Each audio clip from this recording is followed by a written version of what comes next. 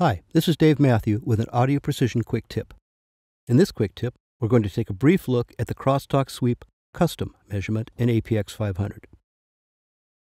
Crosstalk is unwanted leakage or bleed of a signal from one or more channels into other channels within a device. Crosstalk Sweep Custom provides a way to measure crosstalk in a DUT that does not have a one-to-one mapping of input and output channels. A distribution amplifier, for example, may have one input channel that can be routed to all 4 output channels. In such a case, you must mute or disconnect or reroute the channel of interest so that the crosstalk into it can be measured. In a DUT that does not provide accessible switching, you may have to open the device and cut or unsolder a conductor. Crosstalk Sweep Custom searches for the channel with the lowest level and assumes that it is the channel to be measured. Here we have a 3-channel DUT.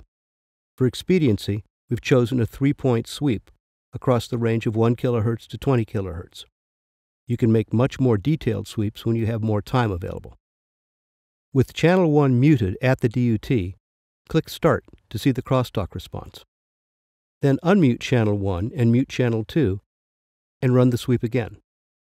And then do the same for channel 3. The 3 results are appended on this graph. There are 2 more variations of the crosstalk sweep measurements. Crosstalk Sweep 1-channel driven in QT163 and Crosstalk Sweep 1-channel undriven in QT number 162. There are also unswept crosstalk measurements discussed in QT 158, 159, and 160. That's all for now. You'll find more information in the documentation provided with APX 500.